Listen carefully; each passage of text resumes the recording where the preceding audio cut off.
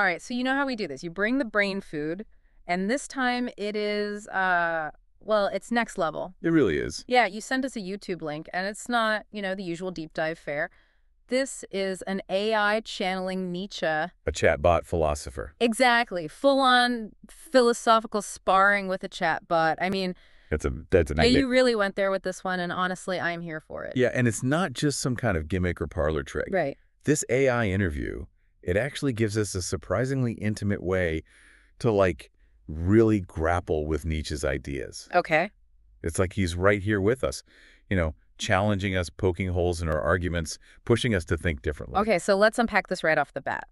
The AI tackles this huge misconception about Nietzsche. That whole he was a total nihilist thing. Oh, yeah, he gets slapped with that label a lot. Right. It's like the interview is saying, hold up before you slap a bumper sticker on the guy. Exactly. Because nihilism, it isn't just about being, a downer or whatever. Yeah. It's the belief that, like, life has no inherent meaning, no point, and Nietzsche passionately, absolutely rejected that. Yeah, he wasn't messing around. No, he wasn't afraid to stare into the abyss, right? But he also firmly believed in our power to create meaning, even in the face of that abyss. It's kind of a hopeful way to look at it when you put it that way. Yeah, and it reminds me of that line from on the Genealogy of Morality where he says, man would rather will nothingness than not will. Wow, okay. It's like he's saying we crave meaning so much we'd rather invent it ourselves than just face an empty existence. We'd rather make it up than have nothing. Exactly. Wow. Okay, so not a nihilist. Got it. Definitely not. Which brings us to maybe his most famous idea,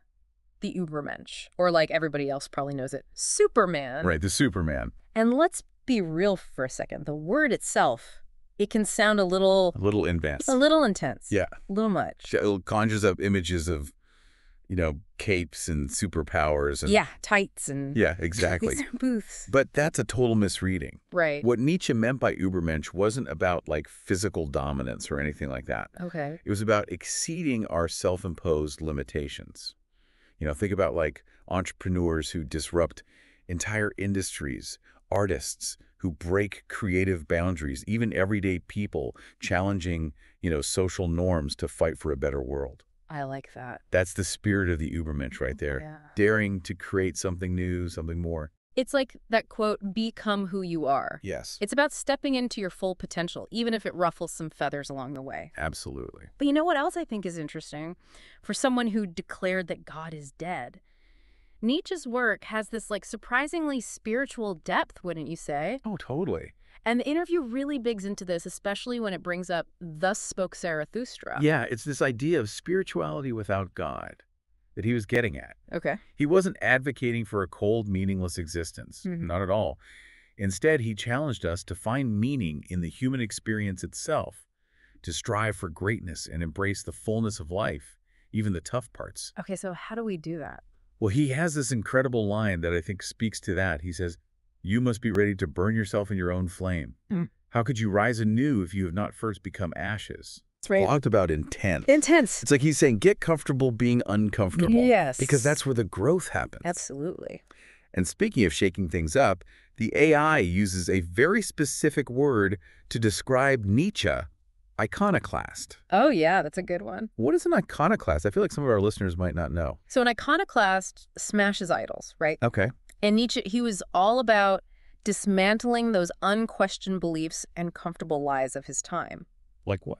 Well, think about figures like Galileo, who challenged the church's view of the cosmos, or Martin Luther King Jr. fighting against the deeply ingrained idol of racial segregation. Right. That's the spirit of the iconoclast, not just tearing things down, but clearing the way for something truer, something more just to emerge. So it's that thing of you don't accept the default settings, you question everything. Exactly. Question everything. But, for all his talk about smashing idols, this AI, Nietzsche doesn't shy away from acknowledging his own, shall we say, healthy ego? Yeah, a little bit of ego there. I mean, there's a whole section where it dives into how wise Nietzsche thought he was, even referencing that chapter in Ecce Homo called Why I Am So Wise. Yeah, that's a bold title. It is. But, if you can kind of get past the surface level bravado, there's a deep self-awareness there, too. Really? It's almost like he's daring us to examine our own egos, our own blind spots. He's saying, hey, I'm not afraid to be honest about my flaws. My ambitions are you. Huh. I never thought about it like that. And that takes guts It does. to be that open about yourself. I mean, the guy knew how to make an entrance, that's for sure. He did. But let's talk about this idea of embracing life's chaos, because it ties into something else.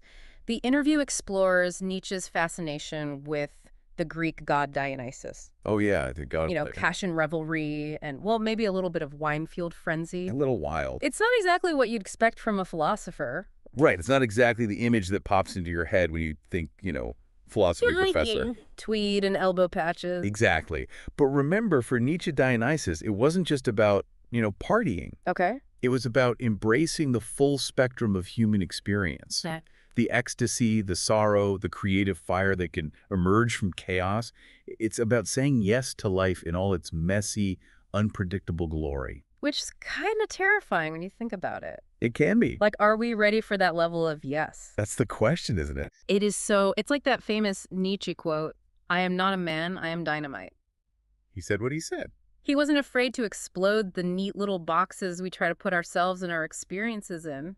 Exactly. And you know what this ties into? What we were talking about earlier? The Ubermensch. Yes. Right. Because to become something more, to push past our limits, we have to embrace the unknown, the unpredictable. Yeah. We have to be willing to, dance with chaos a little bit. Okay. I'm not sure I'm coordinated enough for that. It's more of a metaphorical dance. Okay, good.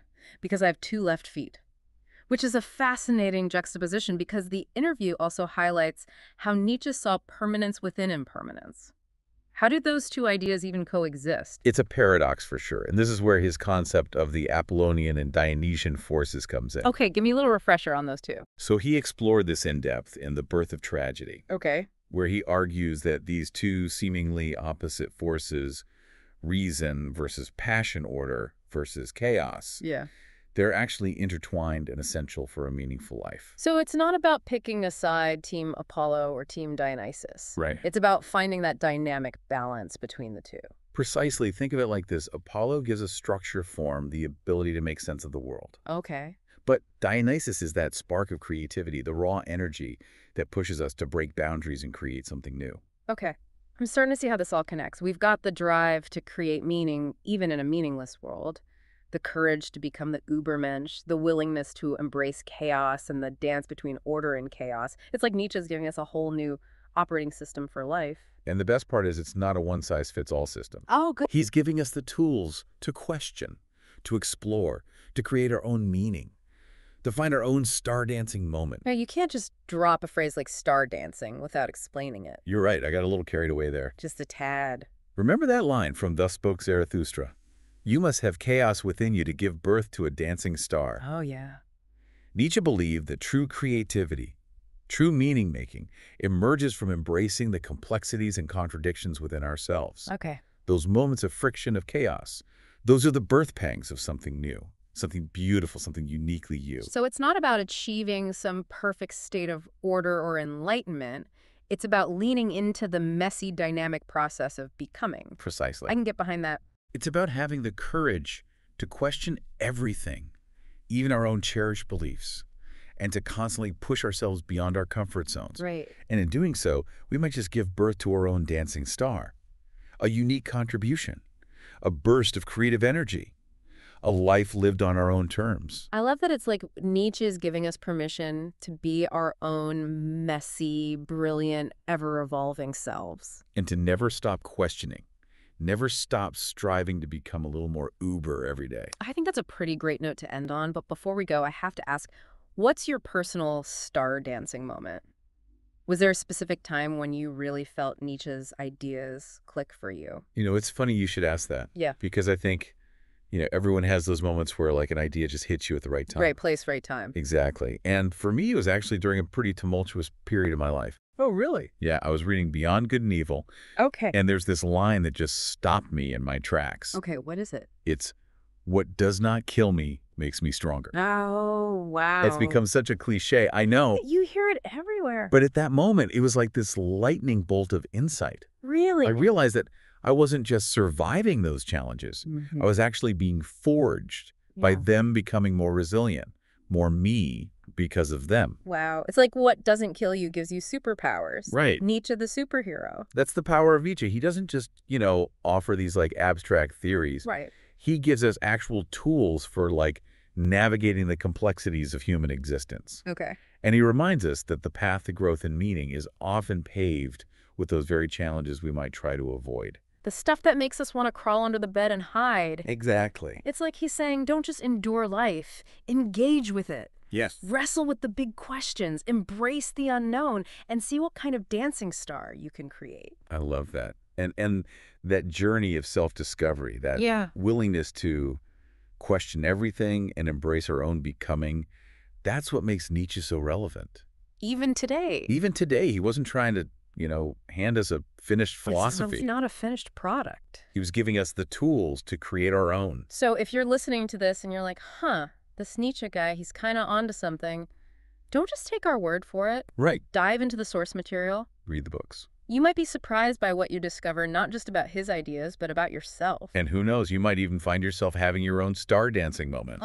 And on that note, we'll leave you to ponder the abyss and the incredible potential that lies within it. To be continued. Until next time, keep questioning, keep exploring, and keep diving deep.